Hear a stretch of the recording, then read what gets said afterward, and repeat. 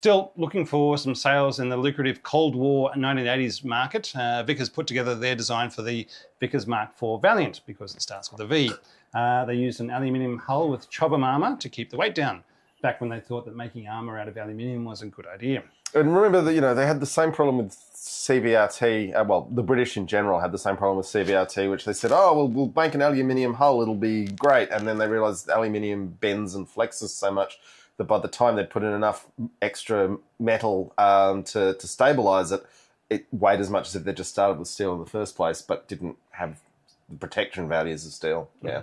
And you think they could buy it on the cheapest that fell off the back of a truck. Boom, boom. Boom. Ha. We were referring to the Valiant that fell off a truck. Yes, it's on the screen now. Perfect timing.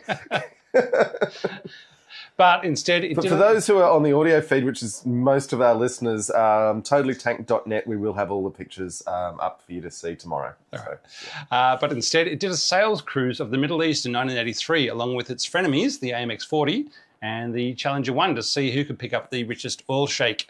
So seriously, they put it on board a